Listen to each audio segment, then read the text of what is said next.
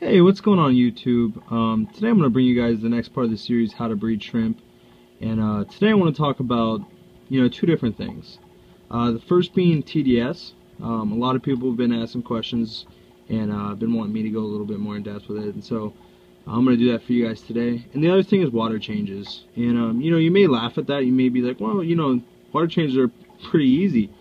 But with shrimp, there's a lot you want to watch out for. And so I'll cover that stuff today. So first off, I'm going to go into TDS, and the big thing is, what is TDS? If you don't actually understand TDS, you need to know what goes into it. And so it stands for Total Dissolved Solids. And the only thing TDS is really good for is for initial water changes. And it's when you have RO water, which is should come out as 0 TDS, meaning it has nothing in it. And then as you add in your remineralizer, it's going to increase the TDS because you're putting minerals and different kind of solids into the water. And so so you put in your your mineralizer or whatever. You put in enough to get to a GH of usually about 6, depending on the species of shrimp you're trying to raise. And then you check your KH, you check your pH, you see where everything's at. And then you test the TDS, and that will give you a reading of exactly where you want to be. And so for me, that reading is about 200 to 230. And so I know when I add water into an aquarium, I want a TDS of 200 to 230. Now that doesn't mean the water in my aquarium is going to be, or is going to have a TDS of 230, because it's not going to. The fish poop, different things in the aquarium affect the water quality.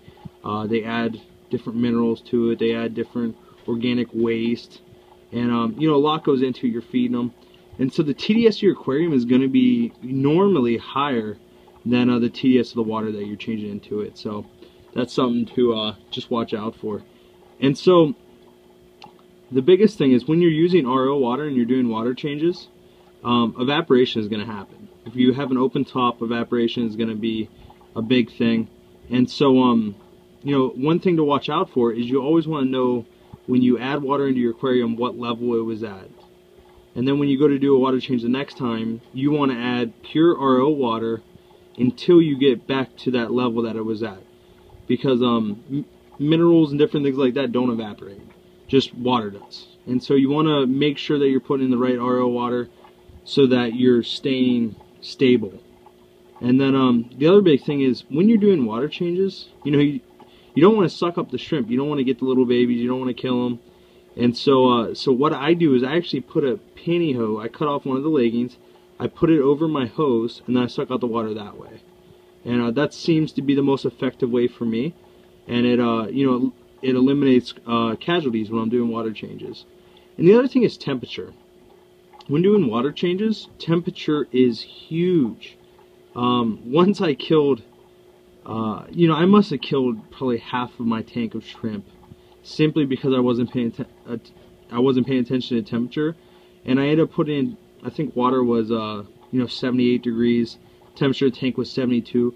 It ended up jumping the temperature in the tank from 72 to 75 instantaneously. It sent all the shrimp into shock. Probably killed a good amount of them. Some of them rebounded, but it was just catastrophic. I ended up having to add colder water to it immediately and bring the temperature back down, and that eliminated some losses, but I still had a lot of loss of shrimp because of that. So temperature is huge. Sorry, I had something in my mouth, but there's just a lot to watch out for. And then the last thing is, how often do you want to do water changes? How often is important. I personally do 1 water change a week, and I do a 20% water change.